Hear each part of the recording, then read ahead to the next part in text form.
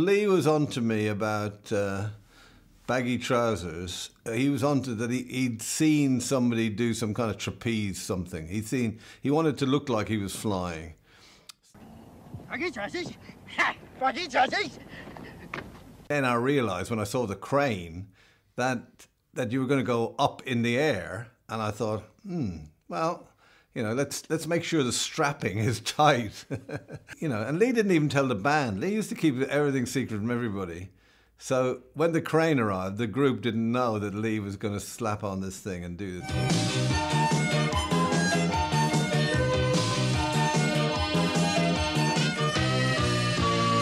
I just think it's the loveliest, loveliest face of Suggs when he's doing it.